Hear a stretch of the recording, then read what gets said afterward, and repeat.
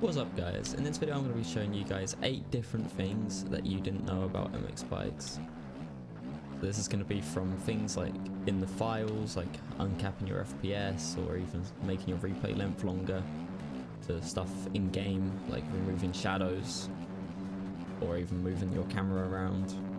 So start with the first one. First one is one which I believe most of you will know, but it's a weird one that no one really does. If you press Shift and V, you can move your third person camera left and right, like Reflex back in the day in the user cam, and it makes it incredibly hard to play, but it's kind of cool.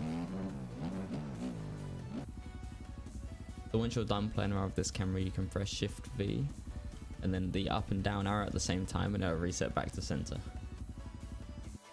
So number 2, you can have multiple trainers in testing. So this is my normal trainer, and this is one of my older times. And you can put all of these on at the same time if you have them saved. And to do that, you can just press save trainer once you run your lap. So now you'll see 4 trainers. Yeah, and you can have a whole race by yourself.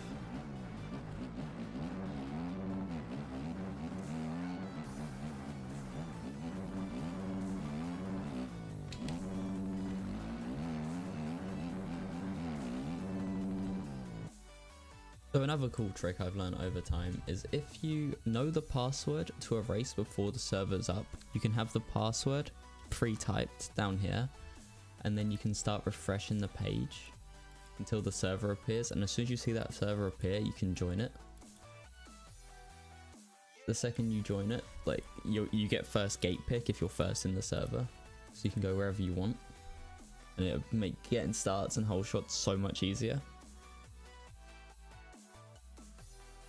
Alright guys, here's another one. So if you go to your mods folder and go to profiles, main, or whatever profile you would have in there, what you use, profile.ini, and then scroll down to this one, map shadow disable. If it's not there, you'd have to type it. I will leave it pasted in the description. But if you change this number to 1 and then load into the game and go to a track what has shadows like Washington, all the shadows will be gone.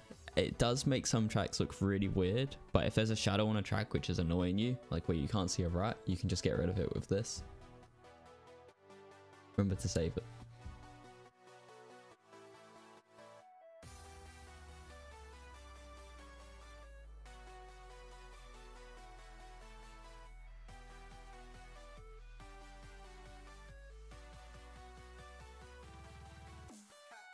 Alright, number 7. So when you're playing the game and you have Task Manager open and you're watching your graphics card do almost nothing, like only when it's sitting on like 60% rather than going all the way up to like 80 or 90%, if you come over to Steam, go find bikes, manage, browse local files, go to core.ini, and then make a space below the last one here and add frame rate. I will also be posting this in the description. Frame rate cap 0. When you load the game, your FPS will be able to go, well, it'll be unlimited, so you won't get bottlenecked by the game pretty much.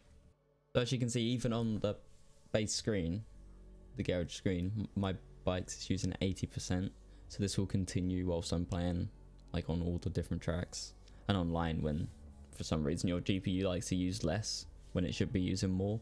So hopefully this will keep you guys on a more consistent FPS. Really get the most out of your graphics cards. Right, number 8. So if we go back into Steam, library, MX bikes, browse local files. If you come down to rider.pkz and open it with RAR, you can see inside it, and all the models, you can change out the base models. So like my helmets, it will say default here. If you delete default and then add in the helmet what you want, you will not see the Proboso helmet anymore when you don't have someone else's helmet, and you can do the same with boots. Sadly, it doesn't work with paints, and that's one we'd all want it to work with, so I didn't see people just wearing completely black gear anymore, but that's all we can do so far. Well, I hope you guys learned something. I hope you all enjoyed, but that is me signing off. I'll see you guys later.